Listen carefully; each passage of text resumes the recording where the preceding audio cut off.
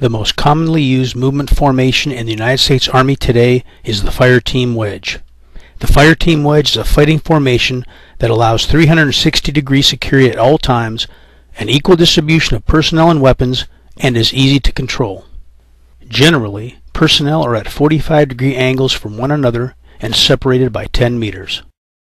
The infantry squad is divided into three elements: the lead fire team, color-coded blue, the headquarters element, color-coded yellow, and the trail fire team, color-coded green. At the apex of the formation is the lead fire team leader. He is responsible for frontal security, en route selection, and land navigation. To the lead fire team leader's left is the automatic rifleman. To the lead fire team leader's right is the rifleman compass man. To the rifleman compass man's right is the grenadier. Next in the order of movement is the headquarters element. At the apex of the headquarters formation is the squad leader. He is responsible for accountability, command and control, and whatever the squad does or fails to do. To the squad leader's right is the radio operator, or RTO. To the squad leader's left is the machine gunner. To the machine gunner's left is the assistant gunner.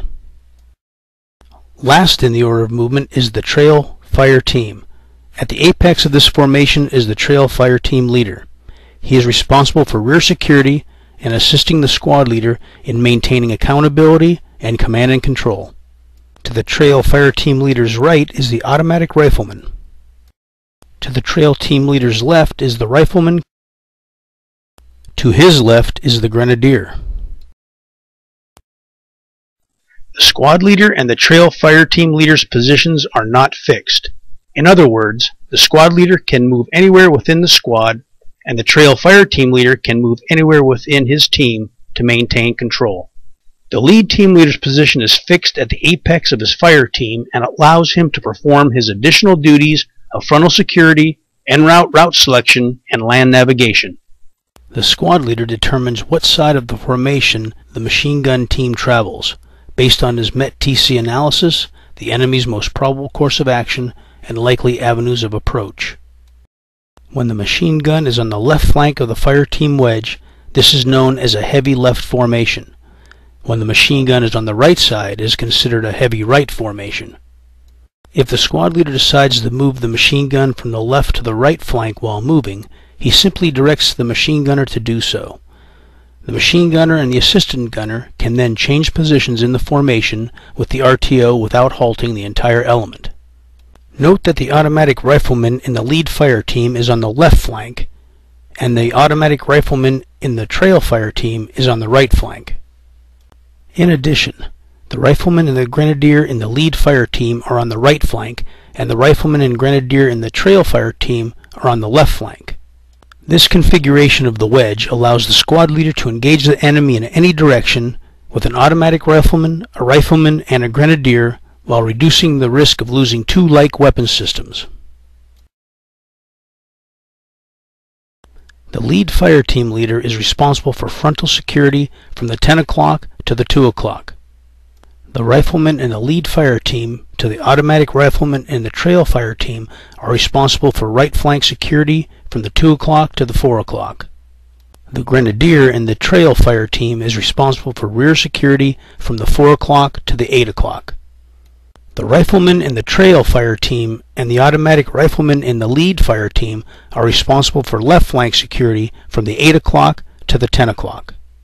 In summary, the fire team wedge allows the formation to have an equal distribution of personnel and weapons, 360-degree security at all times, and ease of control.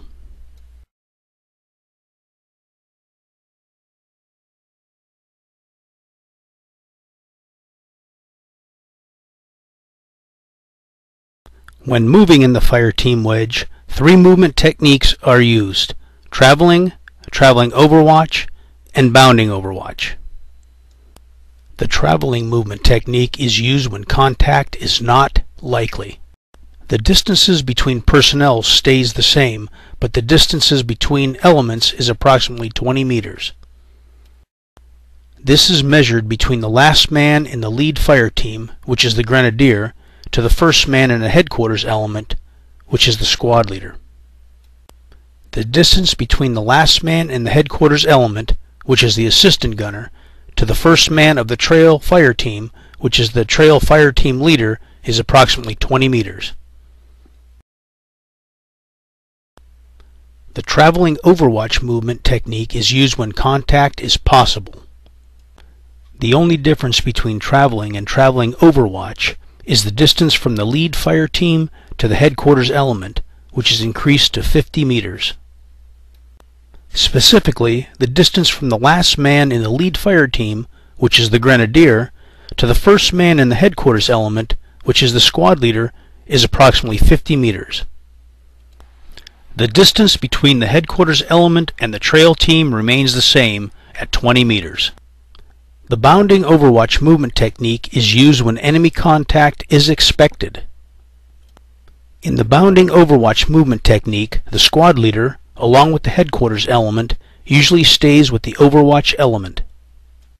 The bounding element, in this case the lead fire team, will not bound more than small arms range or out of sight of the overwatch element, which is normally no more than 150 meters.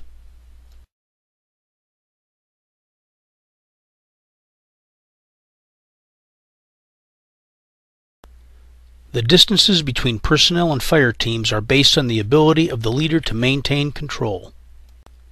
These distances are sometimes determined by vegetation and/or terrain. The leader may reduce distances between personnel and fire teams based upon terrain and/or vegetation. The squad may be traveling in terrain such as rolling hills, where one fire team is in the low ground and another is cresting over the top of a hill. This situation may necessitate closing the distance between the fire teams to maintain control. Conversely, distances may be increased in open and flat terrain. Maintaining control while maximizing situational awareness is the goal.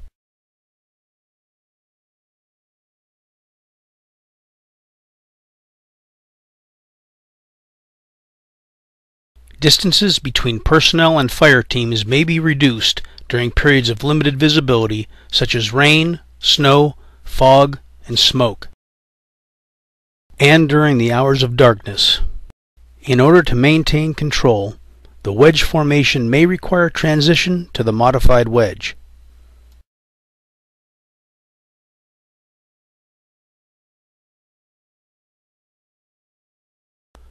The modified wedge is formed by contracting the flanks of the fire team wedge into two columns.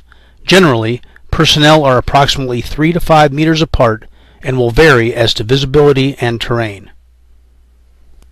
At the apex of the formation is the lead fire team leader. As in the wedge, he is responsible for frontal security, en route, route selection, and land navigation. To the lead fire team leader's right is the rifleman compass man. To the rifleman compass man's left is the automatic rifleman. To the automatic rifleman's right is the grenadier. To the lead fire team grenadier's left is the squad leader. To the squad leader's right is the RTO. To the RTO's left is the machine gunner. To the machine gunner's right is the assistant gunner. To the assistant gunner's left is the trail fire team's rifleman. To the trail fire team rifleman's right is the automatic rifleman. To the automatic rifleman's left is the trail fire team leader. The trail fire team leader is responsible for rear security and assisting the squad leader in maintaining accountability and command and control. To the trail fire team leader's right is the grenadier. As in the wedge, the positions of the squad leader and the trail team leader are flexible and fixed for the lead team leader. The squad leader uses MET-TC to determine location of the machine gun.